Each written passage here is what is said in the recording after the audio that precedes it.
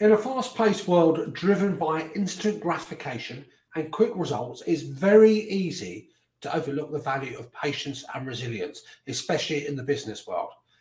However, these qualities, folks, are the same ingredients that will power you to success as much as whatever your innovation and new product and services. And that is the topic on tonight's The Next Big Win show with my good friend and partner, Joe, me, Mahmood. But before we do that, we feel it's essential that we get some of the old blood circulating through the system ready for the show.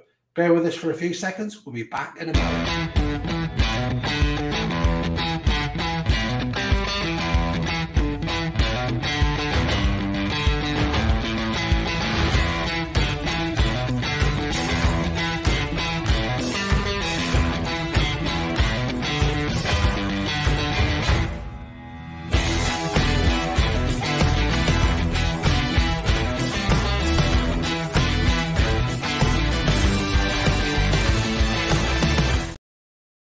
Damn, not quite the Phil Collins there. Joe, good evening. How the devil are you?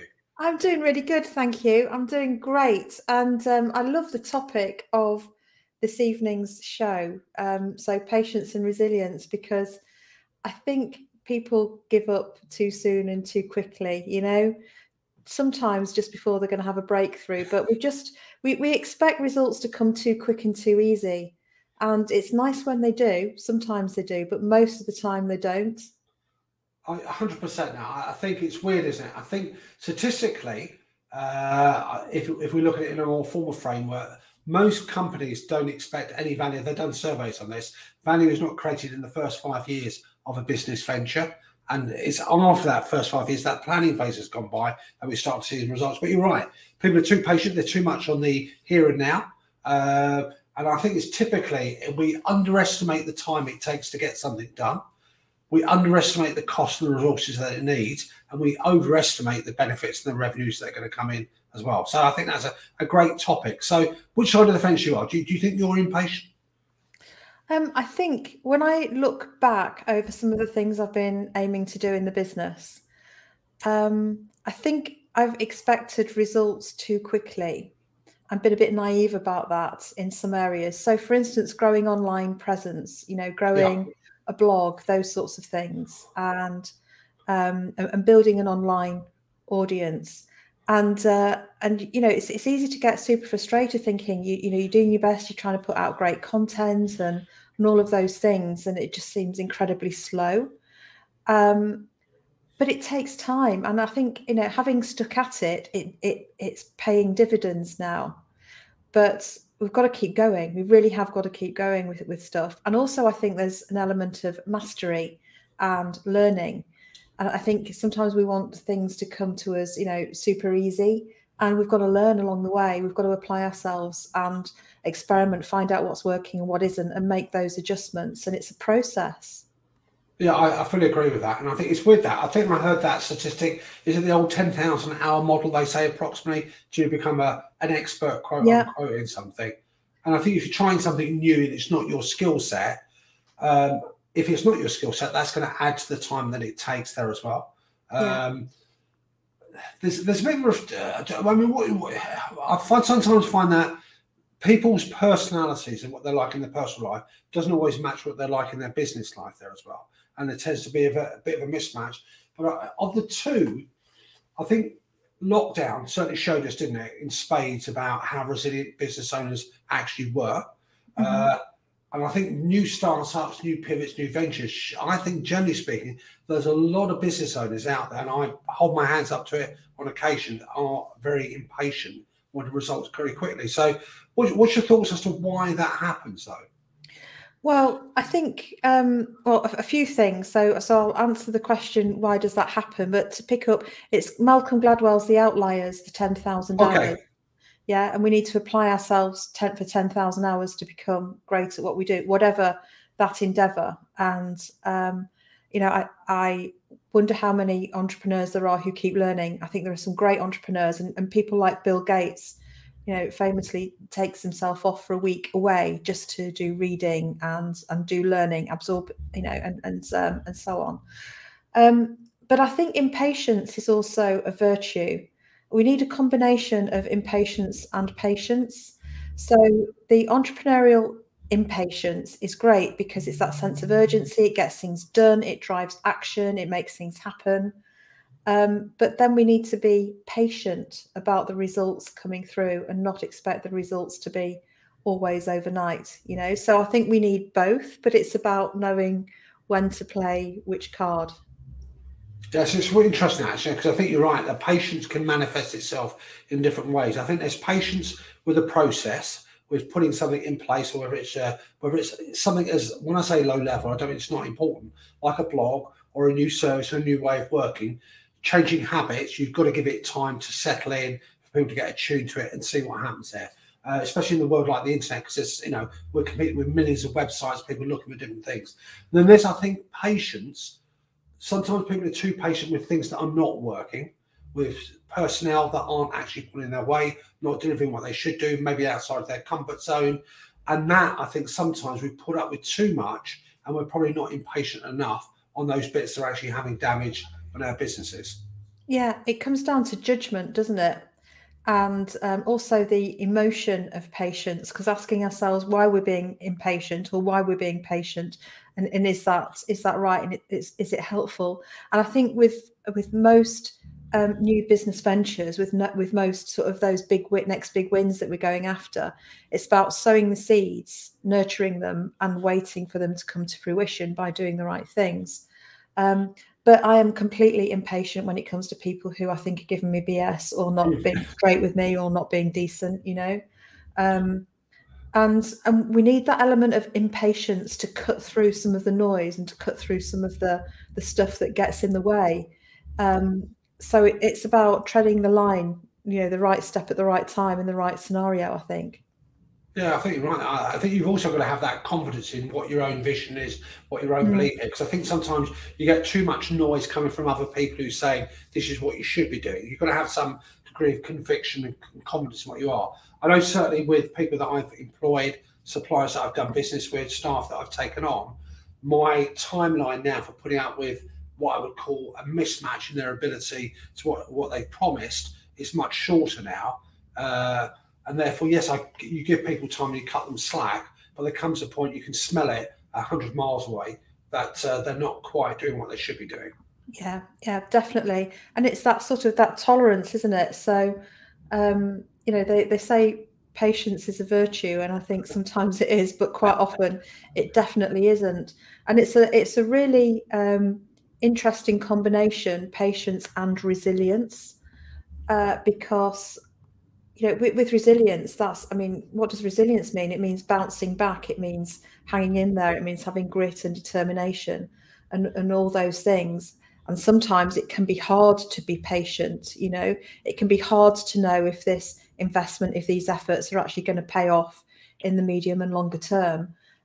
So that, you're right, it is about holding your nerve, and that resilience is really key, and being mindful. And I think there's so much stuff on social media where it promises you quick results and, you know, you're going to get this overnight, from people who've built a certain business in a certain time, you know, in a certain way, sometimes when things were a lot easier or different.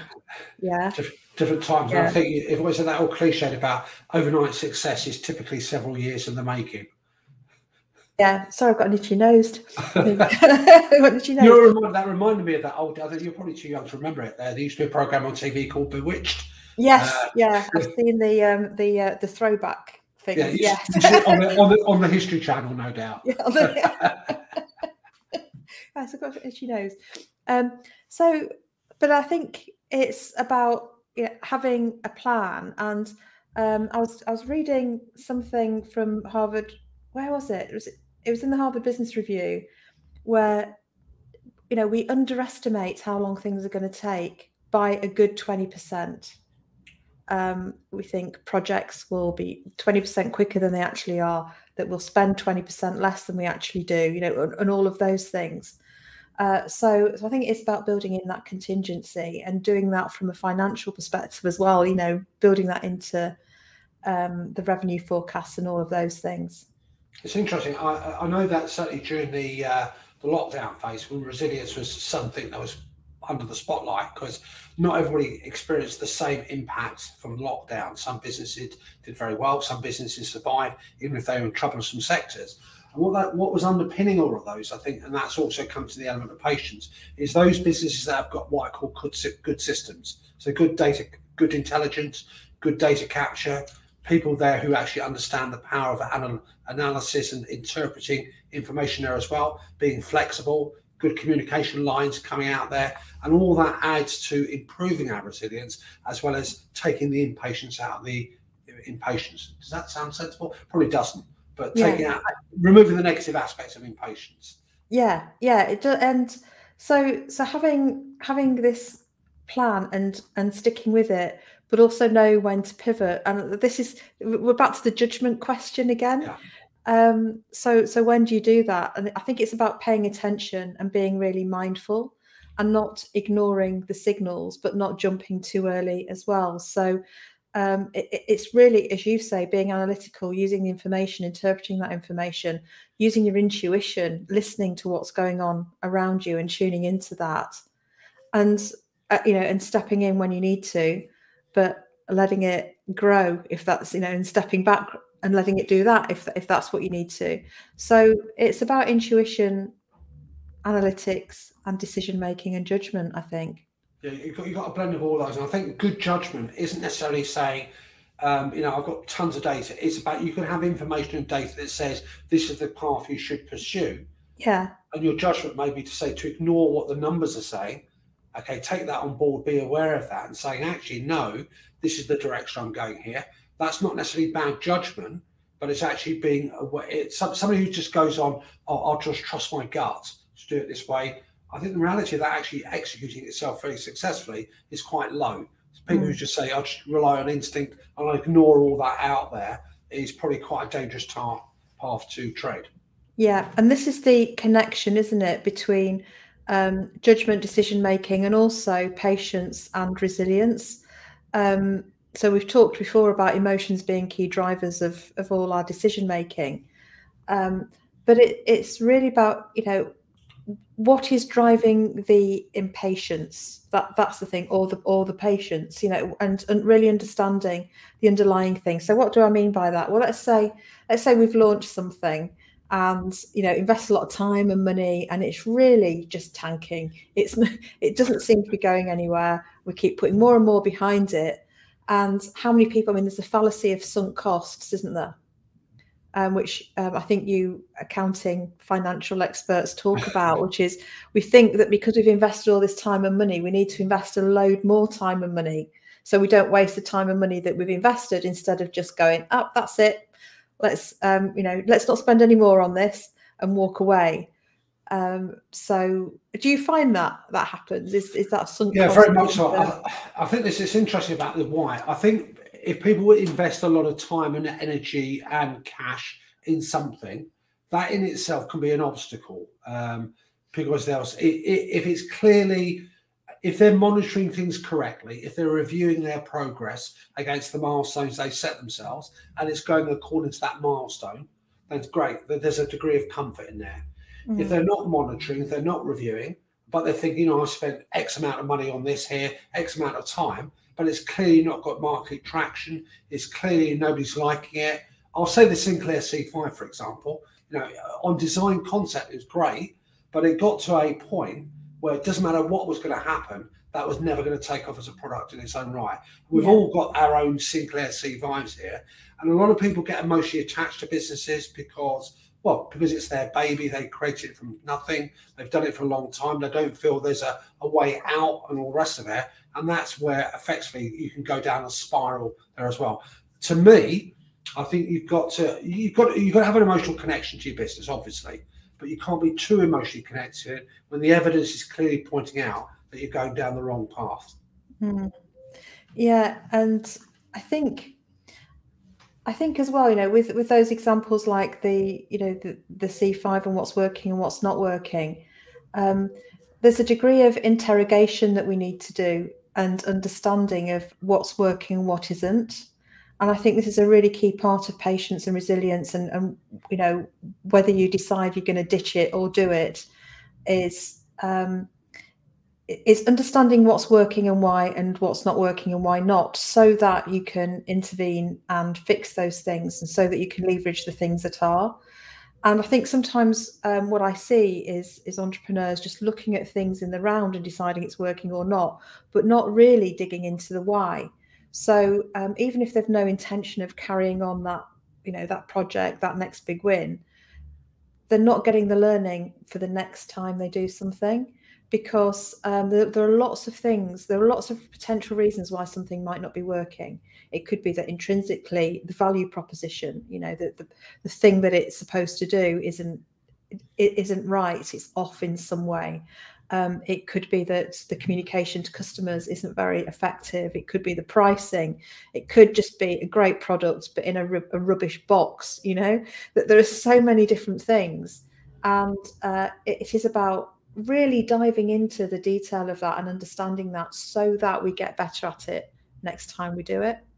Absolutely, there's a lesson in everything. I mean, if I think of things on the multinational, on the international stage, if I think about my own business, I've made lots of disastrous decisions, things that have been carried on too long. But I always feel that I've actually learned something from that makes it better for me on the next iteration, the next thing there as well. So I think if you want to use the word failure, because that's what most people connect with, I don't necessarily like that term.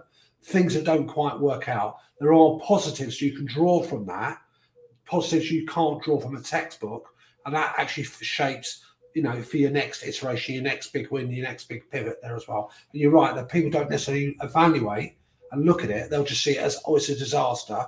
But there are things you can learn from that and take away. Yeah, it's feedback, it's learning, it's information for the next iteration, or the next time you do something different. And I see success happen, and then people not know why something's been successful, so they can't repeat it. So it's also about what's working. It's not just what's not working as well.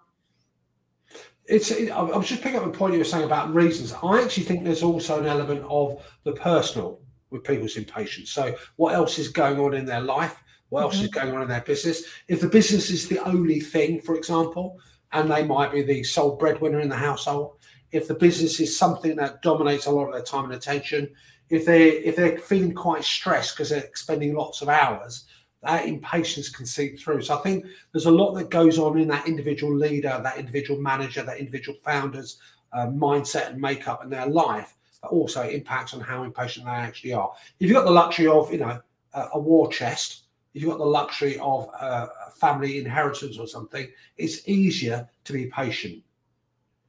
It is. And I think there's something around, neurodiversity and thinking preferences here. So as someone, there's lots in the media at the moment about overdiagnosis of ADHD. And I have had a psychiatric diagnosis of ADHD with hyperfocus. So that means I can concentrate, if I'm into it, I'll concentrate and be really on it, and won't want to do anything else. But if it's not something I'm into, then I'm completely bored, or we'll hop about. But if I'm into it, I'm properly into it, right? And I won't let it go. So, and that's just me. And there's lots and lots of different preferences as well. But I think sometimes by being aware of how we think and what our own natural style or preferred style of operating is really useful, because now I'll go, that's me being, potentially about to be impulsive. Not going to do that. So by being aware, we can make better choices in the moment about what we do, what we decide to do, and what we don't, when we give up and when we stick to things. Folks, listen, this if you are listening into this or come onto it later on, let us know, by the way, how do you see yourselves? Are you impatient?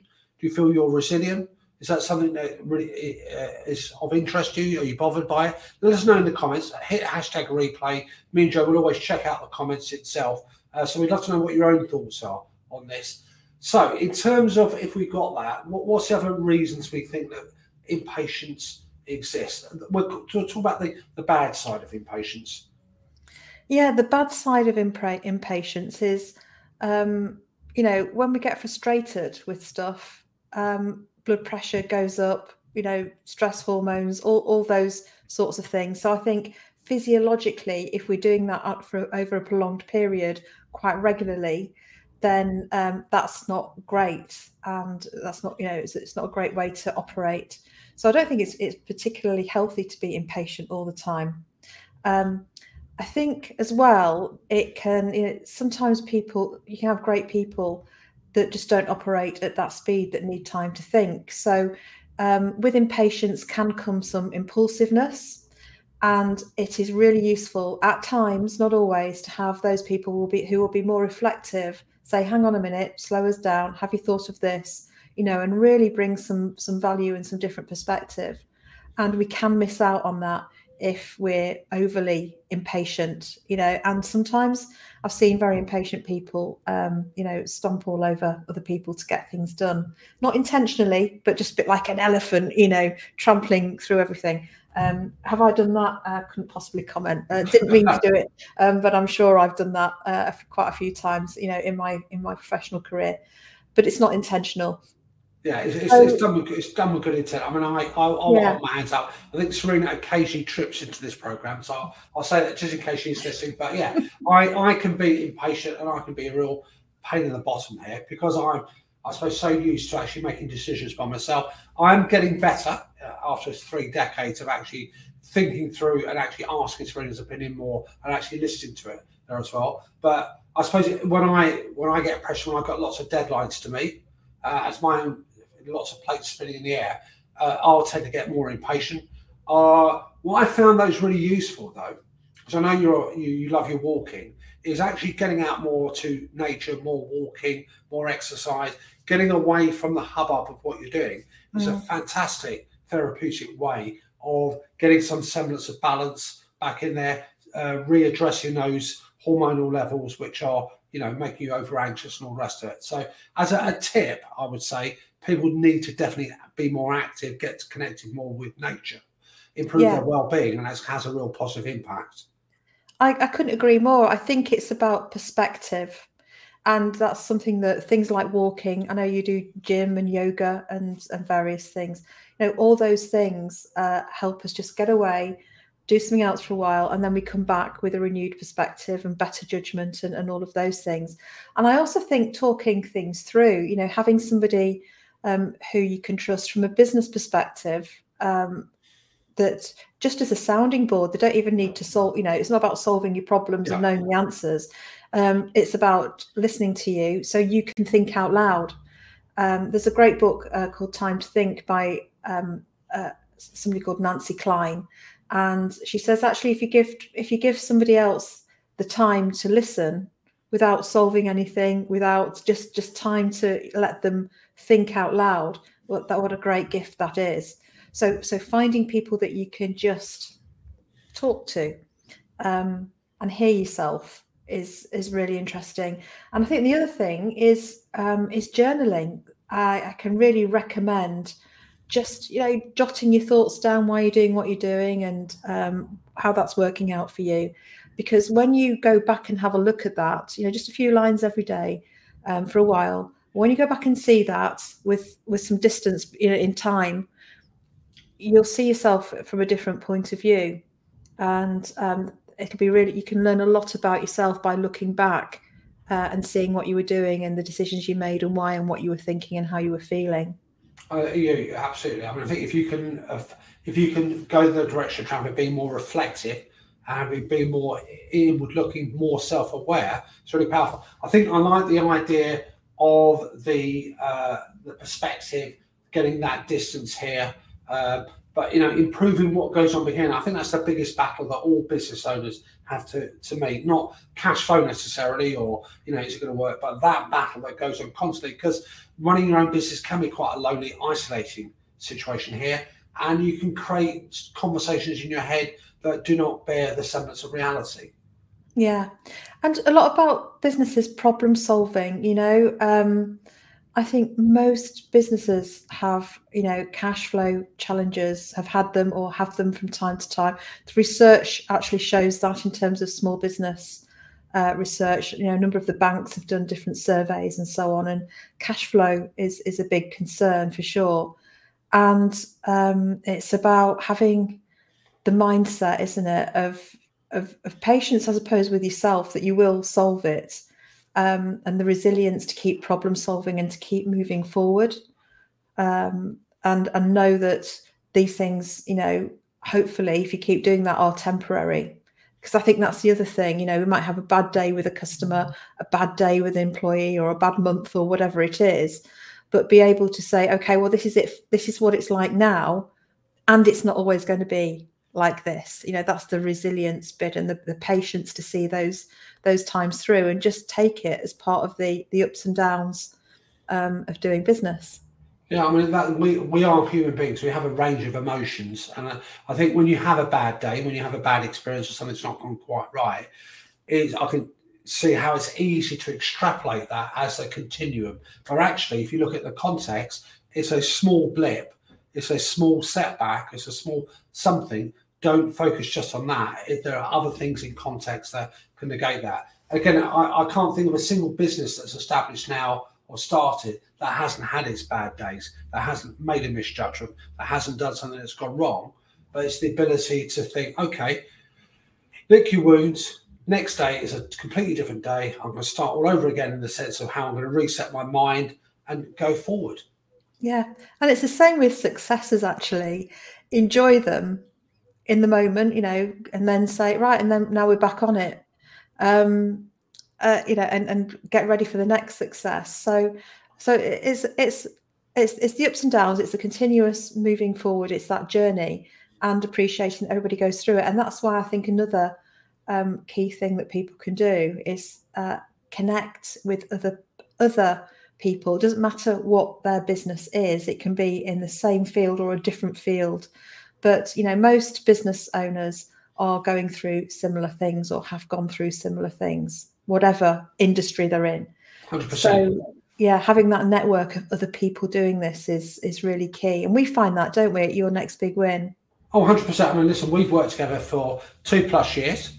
And we're going to continue. We probably can't get rid of each other now. We're going to be working together for an immense time. So, Joe, let's, because we always like to share tips with our viewers and listeners and all the rest of it.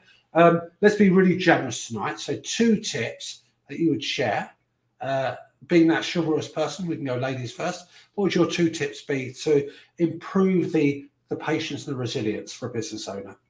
So my first tip would be that if you are aiming to grow something, it could be a new business, a new product. You may have an existing business with an online presence. Then it's going to take longer than you think, and it's going to need consistent effort. So trust the process, right? Measure the things that you can control, which are about you doing the right things to get the results over time. So don't worry too much about the results in the early stages. Just measure yourself on doing the right things that you have got, you know, every good reason to believe will get you the results over time. Don't give up before you're just about to break through and succeed. And I think my other one is around resilience, which is something I'm learning and getting better at, still not perfect, but a lot better than I used to be, is to take good care of yourself. And, you know, by looking after yourself, by sleeping well and getting perspective on your business and time out of your business, you'll make better decisions, and you'll enjoy the business journey so much more from a resilience perspective. What about yours? 2 excellent tips there. I would think my first one would be, not because it's more important, but just the first one that comes to mind, is to have a good financial story, a good, robust financial plan that says what my next 12 months is going to look like in terms of what I'm going to do in terms of my list and activity. This is what it looks like financially on a month-by-month basis. And that's what you review, monitor, and measure your progress against. And the other thing, I think pretty much I'm fully there with you. It's about the self-care. It's about saying, actually, working 60, 70, whatever number of hours you do every week on your business isn't always a good thing. Take time away from your desk, go for walks, do something which isn't your business. Give your mind time to breathe, to relax, get some good quality sleep. I haven't quite got there yet, but I'm actually learning to do that self-care more. So whether it's walking, whether it's yoga, whatever you do something different, look after yourself well-being wise, and you'll find it will just serve you very, very well going forward. Yeah, great tips. Love both of those. Folks, listen, tell us what you think. Do you have any tips to share with us? What do you think about patience and resilience? Where do you put yourself? And until next week, you have a wonderful week, and we'll see you on the next big week. Yeah, see you soon. And don't forget to go over to Your Next Big Win, the website, which is being pointed to as we speak. There you go. And because on there is a quiz that helps you identify your preferred entrepreneurial style. And that will also help you with patience and resilience, because you'll get some tips from us on what you can do to achieve your next big win with greater ease and success. Very nicely put. Until next time, folks. See you.